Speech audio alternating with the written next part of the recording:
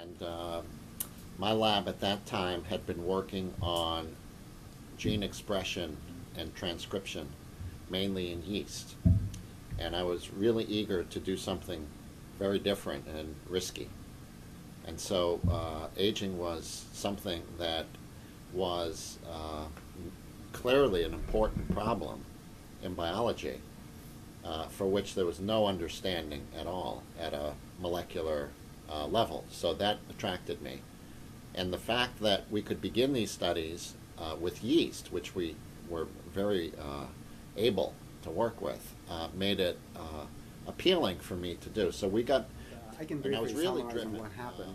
So, yeah, as Lenny mentioned, we started working on this mysterious protein back then, and the Sirtuin proteins. Actually, I was working on both yeast and the mammalian Sirtuin proteins, now called in the Sirtuin for mammalian Sirtuin.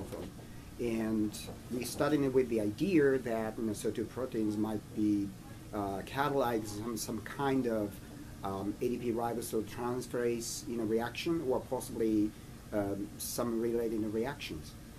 And of course, to analyze the product, we have to analyze the reaction product directly by using a mass spec. But as Lenny mentioned, this ADP ribosylation reaction is really weak, so it's very difficult to see the reaction product directly by mass spec. So I was really frustrated, Lenny was really frustrated, and we discussed each other, and then we decided to just dump in a huge amount of NAD to the reaction. And then actually with the cold NAD, not radio-labeled NAD, and then analyze the product by mass spec. So that's what we did.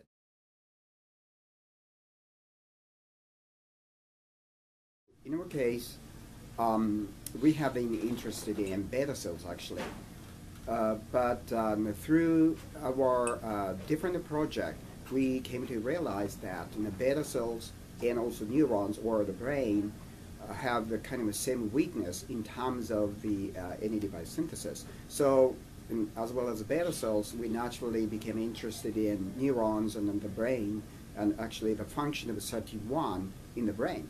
So we started looking into the function of the Sirtuin in response to actually caloric restriction. And basically then we found out that the function of the Sirtuin in the hypothalamus is critical to mediate the central adaptive response to diet restriction. So those are the results we published. It's impossible to predict milestones by definition. They're seen retrospectively, not prospectively. So I don't really know. I mean, I can tell you what my design is for myself and my lab.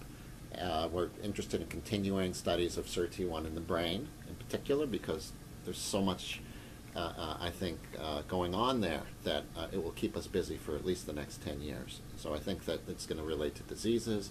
It's going to relate to how the brain regulates physiology, behavior. I think that the sky is the limit as far as what sirtuins are doing in the brain. The other thing I'm interested in is, increasingly, I think, is reproduction. So the idea is very simple. Every generation.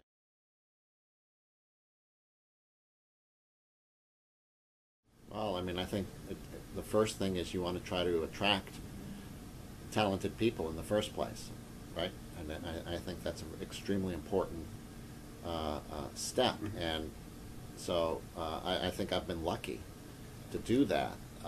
Who do you accept? Who do you not accept for your lab? So it begins there.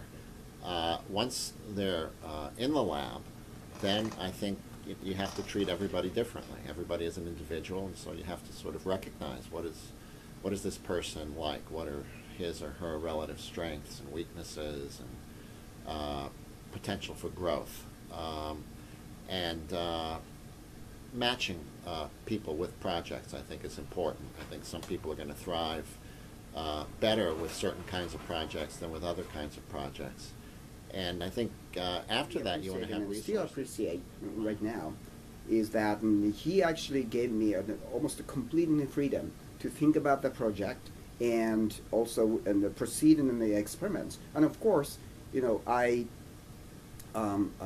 every time I kind of got the problem or I had to make a decision, I had a deep discussion with Lenny. But just giving us such a freedom to, I would say, enjoy science is really critical, because the bottom line is that science is actually a fun and a joy.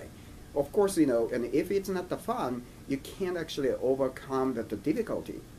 Just to trying to find the real, final, results. So that kind of attitude, like having a fun and then enjoying the science together, basically gave us the strength to move forward and then overcome all difficult hurdles. So it's still remember the days in your love, and that was actually